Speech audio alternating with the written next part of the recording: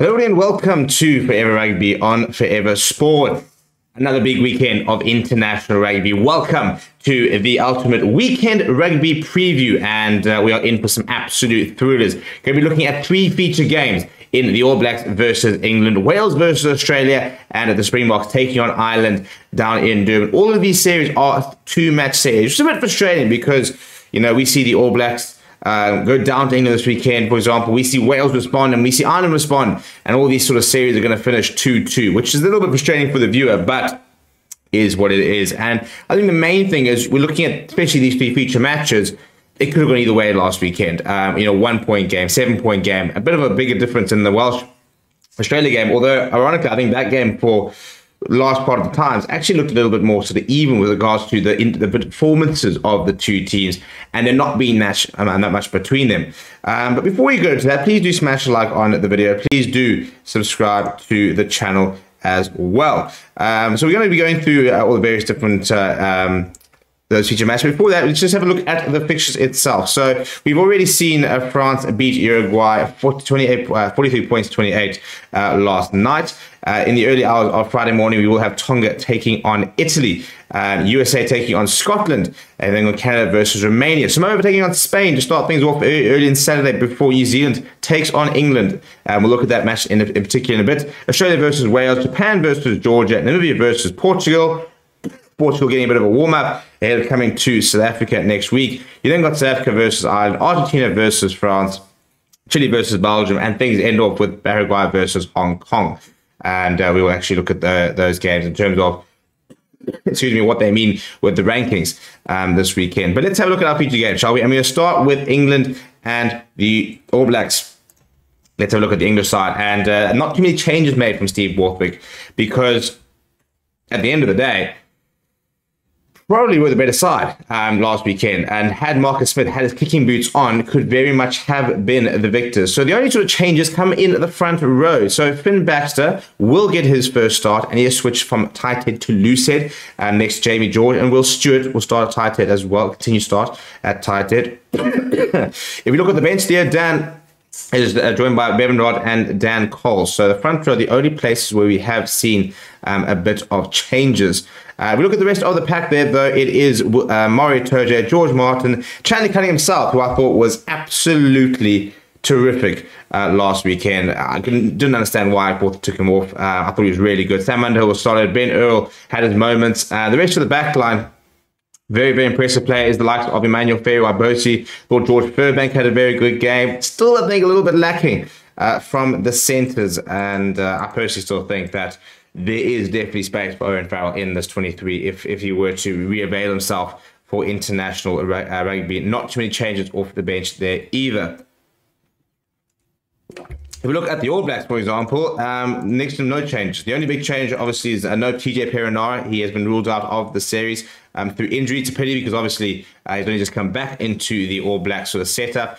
So not much changes over there. In his place, Finley Christie gets an opportunity. And then on debut is Cortez Ratime off the bench, the number 21 jersey. I think the All Blacks, I'm almost a bit surprised that there aren't a couple of changes. I think it's a difficult one. You know, whilst I thought Stephen Perafita was fantastic when last weekend at moments, for example, especially, when, that try assist he had when he sort of, that step in and around Ben Earl. But I do think the All Blacks look far more settled and a better side when Beauden Barrett came on. He sort of calmed things down, was a bit of a calming influence, and I think that they kind of missed that a little bit. So almost a bit surprised we didn't get a start, but interesting to see how things go. It'll be interesting to see, obviously, is how much do they continue sort of from last week in terms of the way they want to play, what do they look to change, what do they need to kind of brush up on, where were the issues, and how are things going to look under under Scott Robertson, who I think was quite open about the fact that it wasn't quite the sort of standard they'd like to get to, but obviously have got plenty of time to try and get things right. My early prediction for this is it's Eden Park. They're not losing, the All Blacks. They don't lose there. Never have. They've drawn 2 games, one to the British Irish Lions, one to South Africa. So they don't generally lose at Eden Park. So I don't expect them to this weekend. So I think probably All Blacks by about 5. I think 5 to 7 will probably be my prediction. Let me know what yours is down in the comments below. Smash the like on the video whilst we're looking at this. And by the way, a lot of people talking about the fact that they're not getting notifications for the channel. Please make sure you turn on those notifications next to the subscribe button so that you do get notified whenever we publish new content. Let's look at Wales versus Australia. So the Joe Schmidt era got off to a win last weekend. Has had to make a couple of changes to his side, sort of mostly injury enforced changes, which means that James Slipper returns to the captaincy. What a servant he has been for Australia rugby, and you know, he will continue to be there for a while, and will lead the side in what will be his 136th test. And Matt Fessler continues as well in the front row with Tenea Tupou. Jeremy Williams next to Lakan Salakaloto, but a bit of a change in that back three. Obviously no Liam Wright, which is why James Slipper is skippering. So Rob Ballatini moves from the 8 to the number 6 jersey. Fraser McBride continues in the number 7, but the young Charlie Cale will get his second cap in that starting number 8 jersey. So very big opportunity for him. Jake Gordon will partner No Lodasio. The rest of the back line basically remains the same there. We saw a phenomenal try by Tom Wright last weekend. So good to see him back in Australian jersey. Off the bench, Josh Nasser will get a debut in the number 16 jersey. Isaac Kelly will earn a second cap, whilst Alan Alator will be the experienced front row over there. Apart from that, if you take away Nick White, who returns to the 23, lots of experience there and 66 caps. But apart from that, a very, very inexperienced side. Ben Donaldson, the fly half, comes in over there, 7 tests to him. Dylan Peach has got 1 test to his name. Langley Gleeson, as well as Angus Blythe, the 2 other players on the bench over there, also very experienced. And we look at, for example, what Wallabies coach Joe Schmidt said. And he said, we found a bit about ourselves last week and are looking forward to learning a bit more on Saturday night. We've worked hard again this week in Melbourne and will be going out to earn the support of those in the stands and those at home on Saturday night.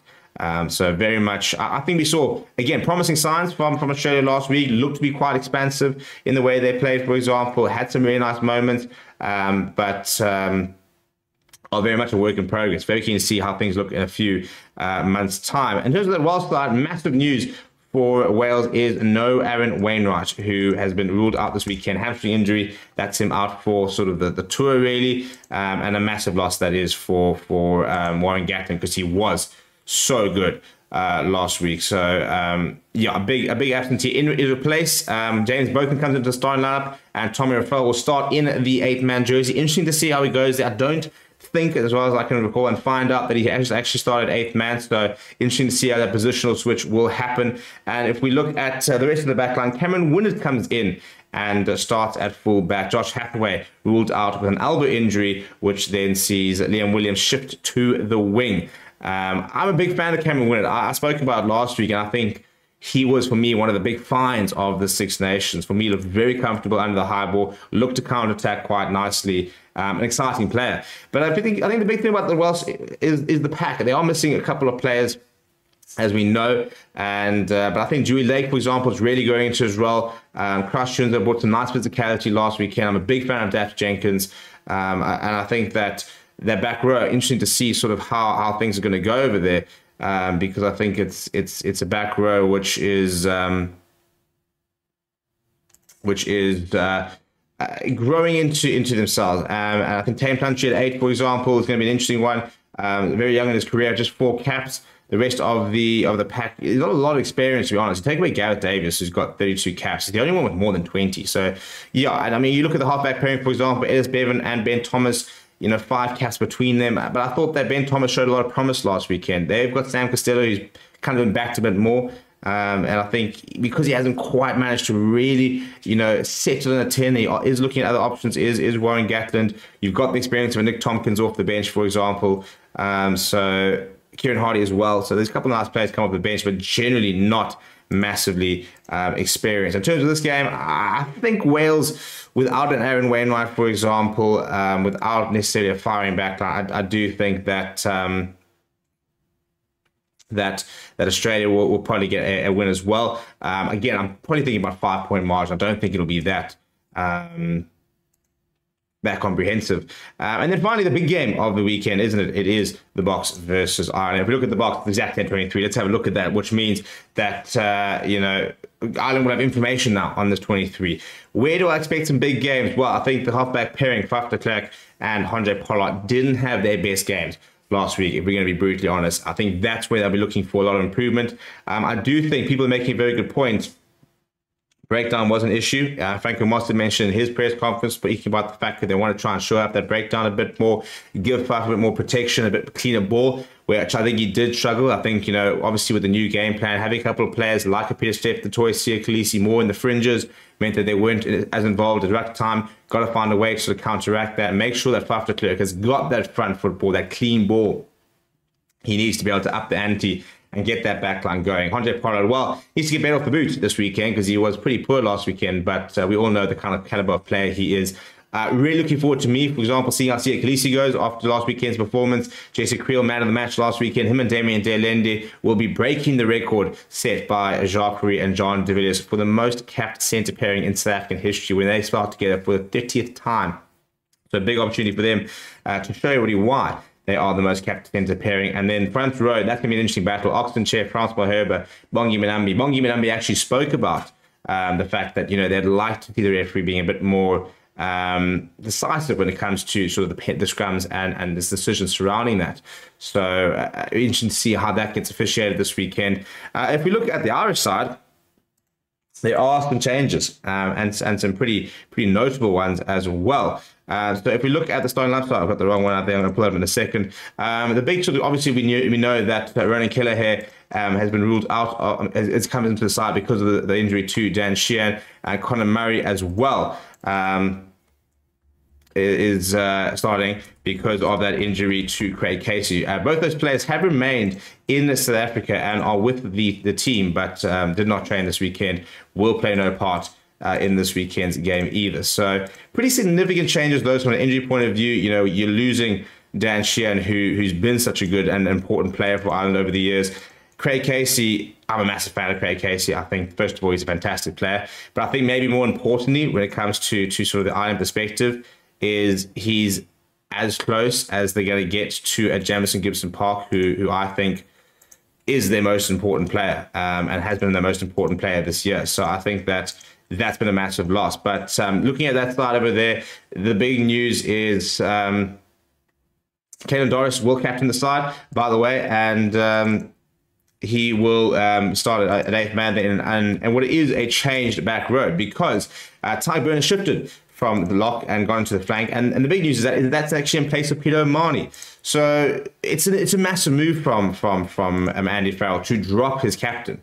Some people are saying, is this the end of the Peter O'Mahony era? Are we going to potentially see him start another game for Ireland? I don't know. We'll have to wait to see the end of the year. But Andy Farrell very much speaking about the fact it was almost more the form of James Ryan that necessitated the change rather than maybe the lack of form for Peter O'Mahony. But it's definitely a different looking pack. Ty Byrne obviously packs a bit more of a punch in the number 6 jersey. James Ryan adds a bit more sort of confrontation to the mix. So it is a bit of a more physical pack.